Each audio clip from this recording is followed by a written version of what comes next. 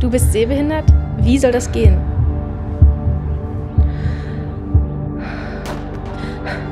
Das denken bestimmt einige, aber ich habe mich nie wirklich bremsen lassen. Trotz Hindernissen und Beeinträchtigungen kann man alles im Leben erreichen. Mein Name ist Janne und ich bin Leistungssportlerin.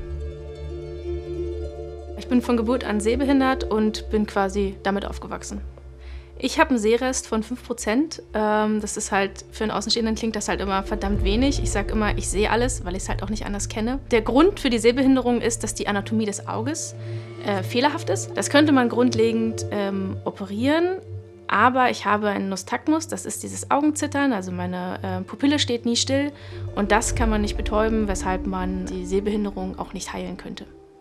Im Allgemeinen, ja, reagieren die Menschen mit Verwunderung, Überraschung, weil man es mir im Alltag nicht ansieht. Ich hatte 26 Jahre lang Zeit zu lernen, das zu überspielen, zu schauen, okay, wie kann ich mit der Sehbehinderung trotzdem ein normales Leben führen, ohne dass man es mir sofort ansieht. Und klar, es hat mich in meiner Berufswahl extrem eingeschränkt. Also es gibt einfach Dinge, die gehen nicht. So Chirurg, Scharfschütze oder Rennfahrer fällt halt weg.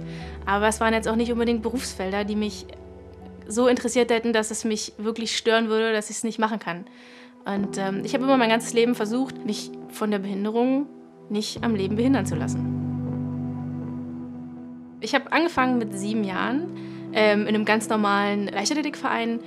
Und danach habe ich auch für mich so entschieden, ich könnte mir das schon vorstellen, da mehr zu machen. Aber ich konnte es einfach nicht begreifen, was es heißt, 10 Einheiten in der Woche zu machen. Ich glaube, im Wintertraining gehe ich mindestens einmal die Woche nach dem Training brechen. Körperliche Grenzen gehören zum Training dazu. Ansonsten macht es keinen Sinn. Das Training beginnt da, wo deine körperlichen Grenzen aufhören.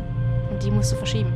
Also ich bin schon mal daran gescheitert. Ich wollte 2015 zu den Weltmeisterschaften und auch 2017. Mein Körper hat sich einfach diese ganze Kraft, die man da die Jahre vorher investiert hat, das hat er sich zurückgeholt. Und ich habe es nicht geschafft, im Wettkampf irgendwie eine Leistung zu bringen. Wir haben dann auch ziemlich schnell 2017 die Wettkampfsaison abgebrochen, was für mich bedeutete, ich habe keine WM. Also das war schon ein hartes Jahr. Aber aufgeben kann auch eine Chance sein für was Neues.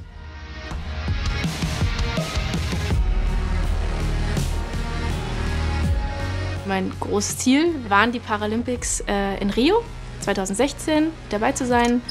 Und Paralympische Spiele, das ist eine ganz andere Dimension. Ich fahre nicht zu den Paralympics, weil ich behindert bin, sondern ich fahre zu den Paralympics, weil ich mir jede Woche den Hintern aufreiße, zum Training gehe, genauso oft wie olympische Athleten, in meinem Alltag genauso viele Einschränkungen bewusst auf mich nehme, weil ich genauso wie olympische Athleten die Liebe zum Sport habe.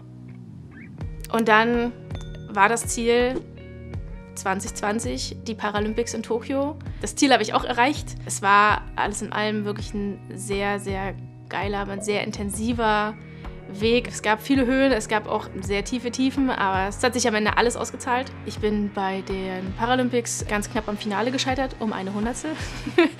War sehr ärgerlich, aber ich habe mich davon verabschiedet zu sagen, ich will die und die Platzierung haben, weil ich das nicht beeinflussen kann. Ich kann nicht beeinflussen, wie sehr meine Konkurrenz trainiert, wie sie trainieren können. Und jetzt ist mein nächstes Ziel Paris 2024 in 2 Jahren. Ich mag es, über mich hinauszuwachsen, so hart es klingt, aber es gibt so Trainingseinheiten, wo du vorher einfach weißt, das tut jetzt so richtig weh. Du wirst danach auf der Bahn liegen, dir werden die Beine wehtun, du wirst dich auf jeden Fall übergeben. Es wird dir danach einfach stundenlang schlecht gehen, aber es ist geil. Du hast was überwunden, von dem du vorher gedacht hättest, das schaffst du nicht. Ich habe super viel über mich gelernt, über meine eigenen Grenzen gelernt, wie man Grenzen überschreitet. Ich bin dankbar, dass meine Behinderung einfach so unglaublich wenig eine Rolle spielt.